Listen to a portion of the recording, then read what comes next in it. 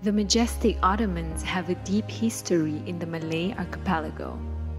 The Ottomans, as the rulers of the Ummah, supported the development of Islam and the defense of all the Muslims. As early as the 16th century, Kanuni Sultan Suleiman sent an expedition to support the Sultan of Aceh against the invasion of the Portuguese. Sultan Alauddin of Aceh sent his emissaries to build Silat ar-Rahm and asked for support to the Ottoman Sultan in Istanbul.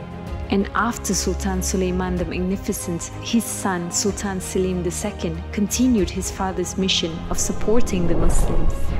These relationships of support and love for the empire from Southeast Asia continued throughout the centuries. The last ruling Sultan, Sultan Abdul Hamid Khan, supported and gave assistance to all the Muslims.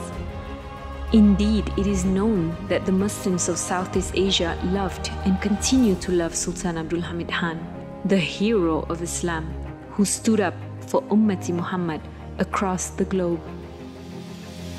May this love continue to grow and flourish throughout time.